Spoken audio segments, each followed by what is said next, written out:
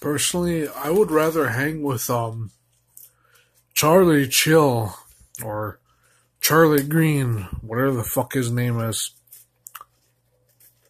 Either that or what's his name? That big fat fucking prick on Doug West, or yeah, that fucking N-word Doug West. I'd rather hang with those two rather than fucking Kid Behind the Camera.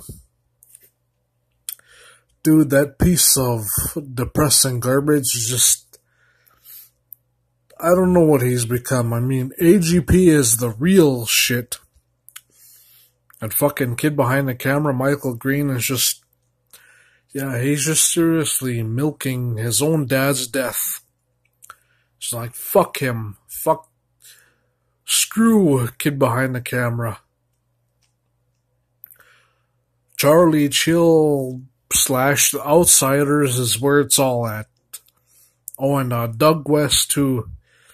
Even though he's somewhat of a fucking N-word, I'd rather take those two guys over Michael any day.